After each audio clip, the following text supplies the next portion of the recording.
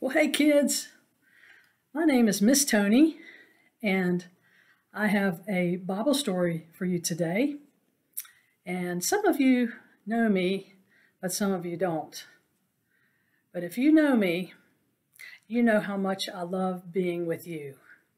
And I like to start out and say, who knows what time it is? And then you say, let me hear you, it's Miss Tony's favorite time of the week. That's right. It's my favorite time of the week because I get to be with you. So I hope you enjoy this story today. So you listen carefully, okay?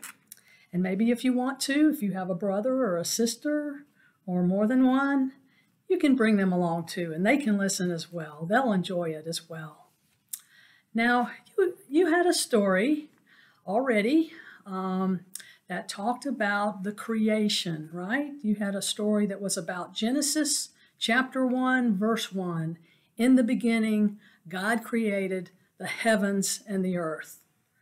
And, you know, I like to do things to help you remember Bible verses and hide them in your heart. And my favorite thing to do is to put a song to the verse. And that's exactly what I've done for Genesis 1:1. And we're going to sing that now because this Bible verse relates to our story today.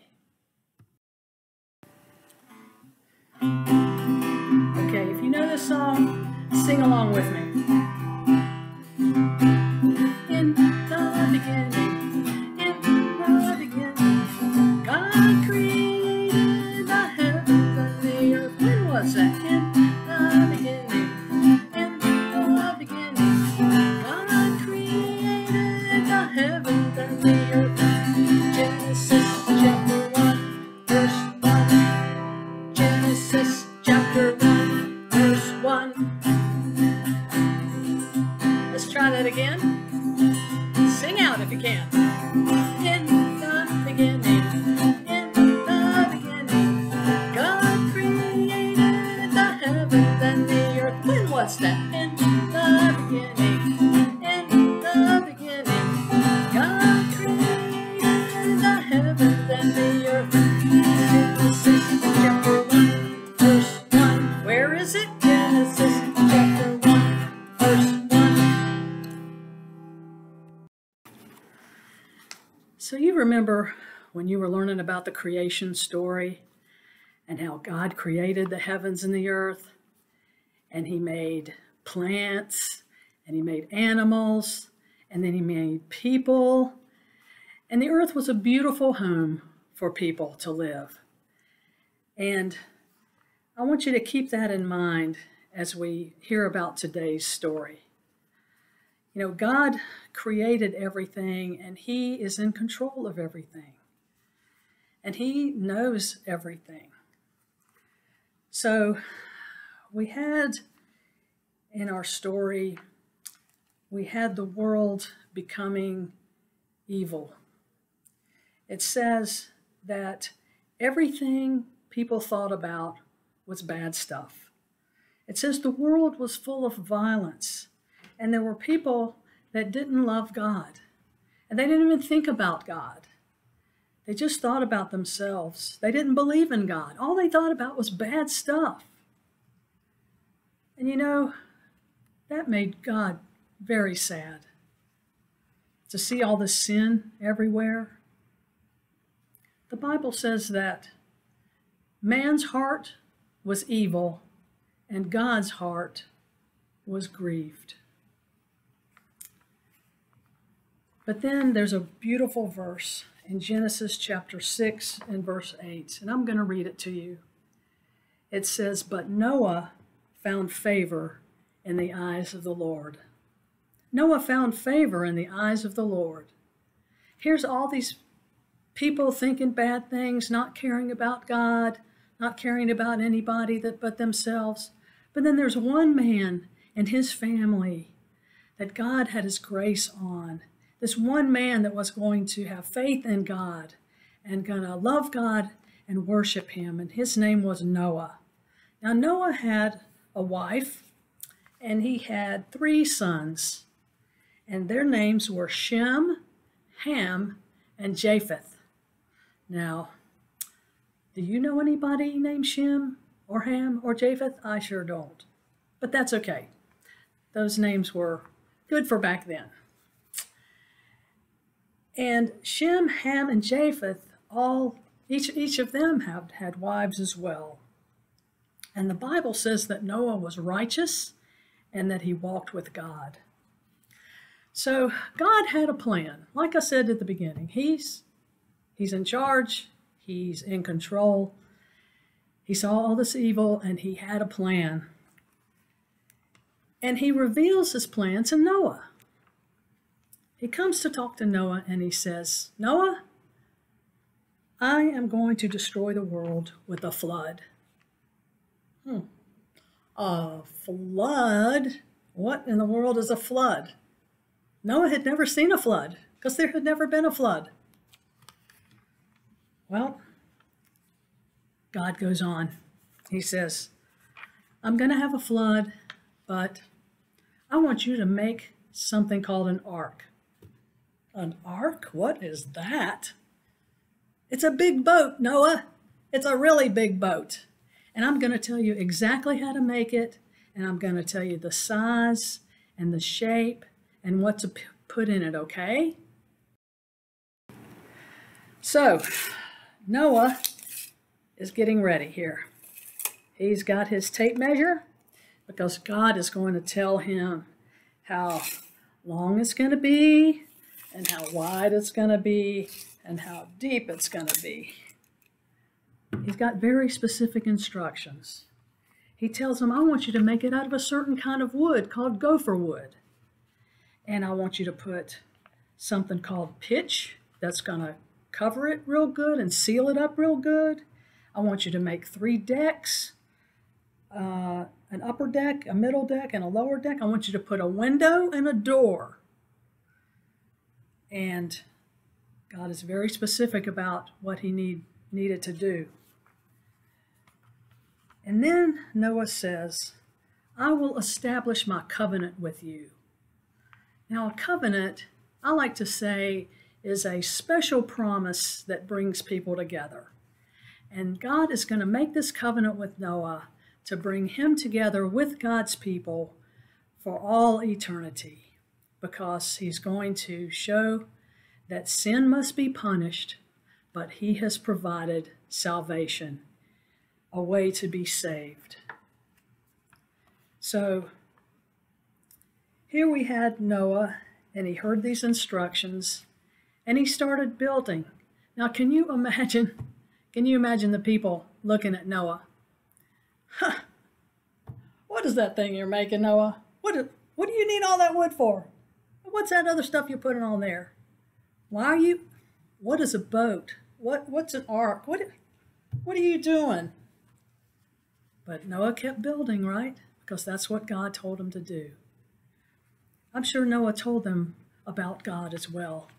But it says everyone was evil. No one believed in God. So God also told Noah what to put in the ark. He said, I want you and your family to go in. Your sons, what were the names? Shem, Ham, and Japheth, right? And their wives. And then I want you to put 2 of every kind of animal, male and a female. And then bring some food. Oh, that's a good thing. Because they needed to eat while they were in there. They were going to be in there a long time, by the way. And then he asked Noah to put in 7 pairs of clean animals. And these were going to be for worship, so he could make sacrifices. God had a reason for everything he told him to do. So then the scripture says that God told Noah, he said, now, when you go in the ark, in 7 days, I'm going to bring rain. And it's going to rain for 40 days and 40 nights. Now, I am glad that God told him that it was going to be 7 days.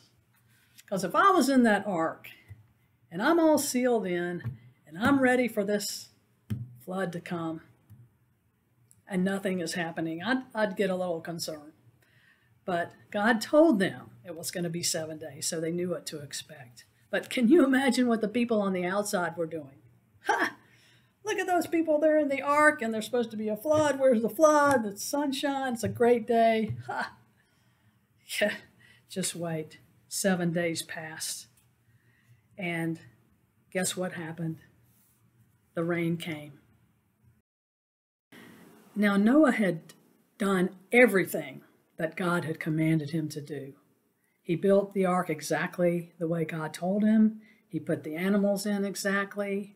He put his family in, and they waited. And it says in Genesis chapter 7, verse 16, the Lord shut him in. The Lord was going to protect him and his family and the animals from everything that was going on outside. That ark was going to be a safe place for them. So then the rain came, and the floods came, and it rained, and it rained, and it rained. And then it rained some more, and some more, and some more. So much rain, more rain than you and I have ever seen, I'm sure. And then the water got so high that it covered the mountains.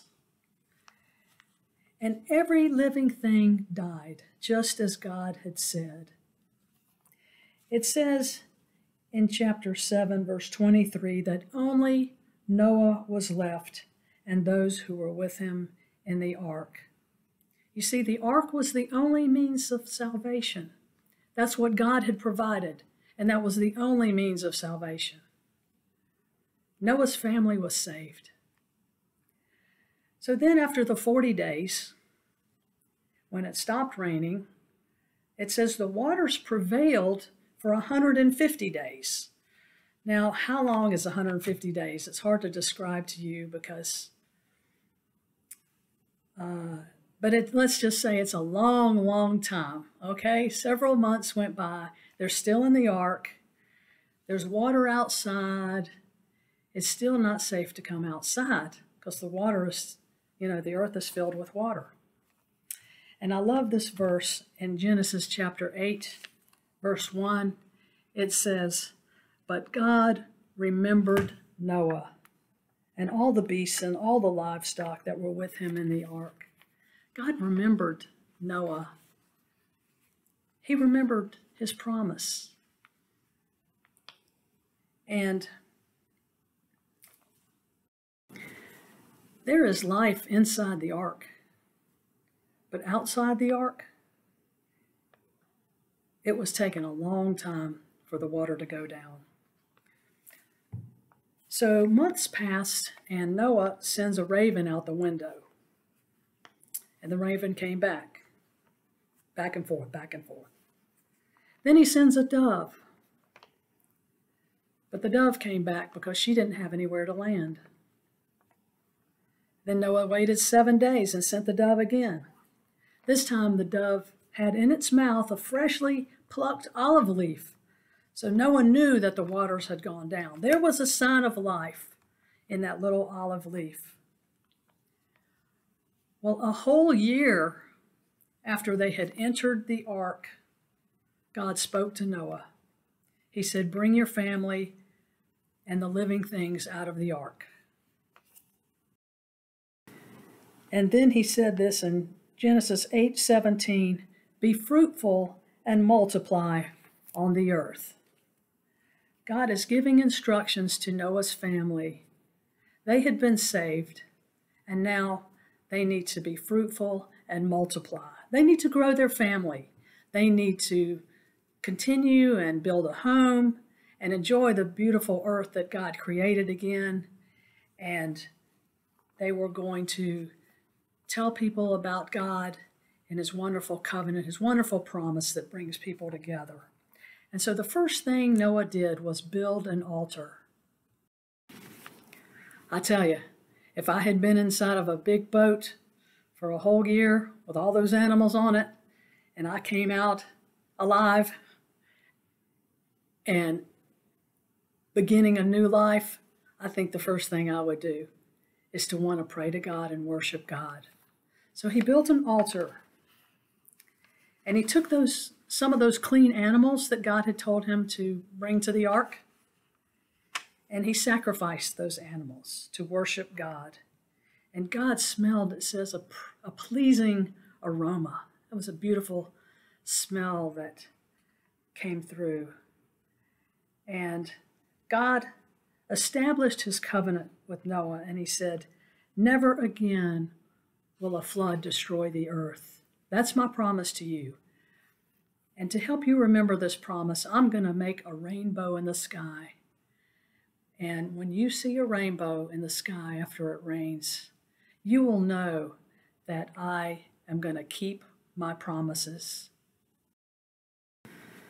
So the lessons we learn today is that God is the creator. He made everything beautiful, and he is in control. He is also holy, and he doesn't like sin. But he is merciful if we will trust in his salvation that he provided through Jesus. Then we can be saved. God has given us his word so that we know what he says. We know what he wants. We know how to get to know him better. These stories help us to see about God's promises. Let's have a prayer together. Dear God, thank you for the promises that you made to Noah and to his family. Thank you for the promises that you make to us in your word, that you provide salvation, and that all we need to do is to trust in you and to trust in Jesus' provision for our sins. I ask your blessing on the children this week and help them to think about this story. In Jesus' name I pray. Amen.